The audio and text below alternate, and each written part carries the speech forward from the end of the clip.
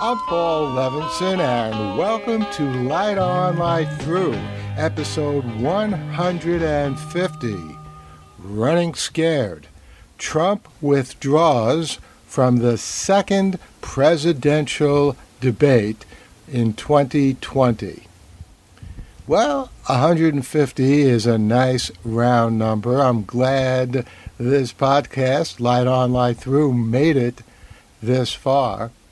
And I thought I'd take a little break for this 150th episode from the science fiction, the great science fiction that I've been recently reviewing here in this podcast, and go back to something else that I've been doing a lot of in these past few months, and that's some political commentary. And I have to say, I was not in the slightest bit surprised to hear earlier this morning on the news Trump saying, "I'm not going to do a virtual debate." He said that to Fox Business anchor Maria Bartiromo. Trump continued, "I'm not going to waste my time on a virtual debate. That's not what debating's all about. You sit behind a computer and do a debate? It's ridiculous. And then they cut you off whenever they want," unquote. So that last line from Trump, "and then they cut you off whenever they want," that I think is really the nitty-gritty of why Trump withdrew from this second presidential debate scheduled to take place next week. The election group that decides and sets all the rules on the debates had earlier today said that this second presidential debate would be virtual. That was to protect the health of everyone involved in the debate, because as far as we know, Trump is still able to communicate and therefore infect other people with the coronavirus.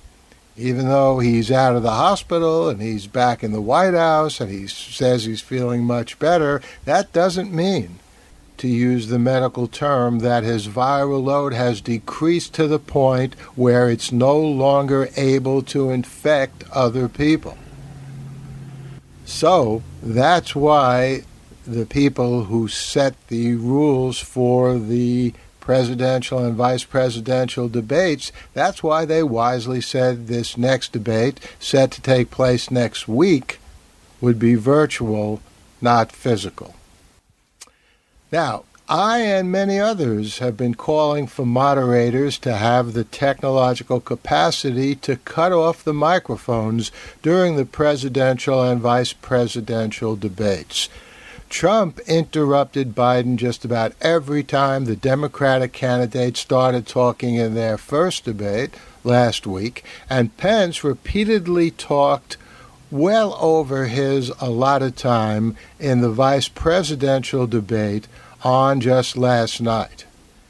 Moderator Chris Wallace in the first debate and Susan Page in the vice presidential debate last night complained and chastised Trump and Pence, but to no avail. A capacity to cut off the microphone would have been useful indeed, and would have well served the goal of the debates to give the American people, and the world for that matter, a chance to see and hear the candidates discuss the issues.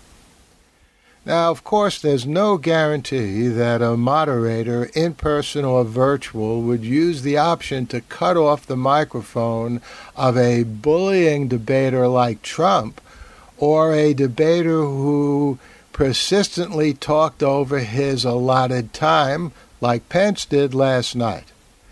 But without such an option, the moderator's ability to rein in abusive and errant debaters is very limited.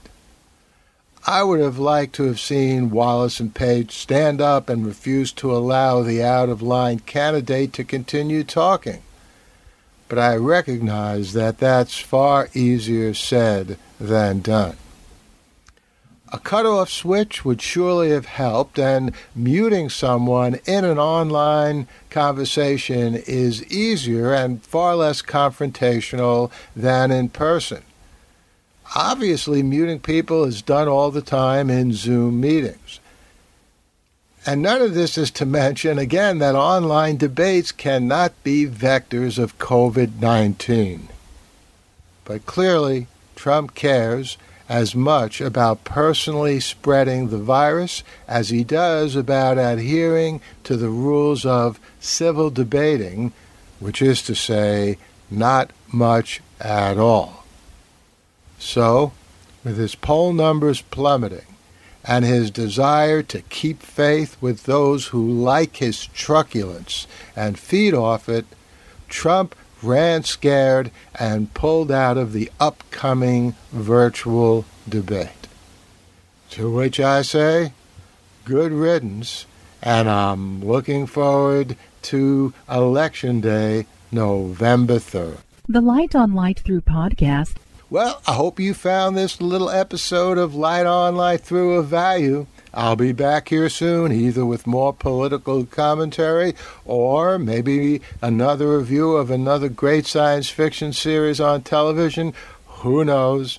In the meantime, stay safe, be well, and enjoy.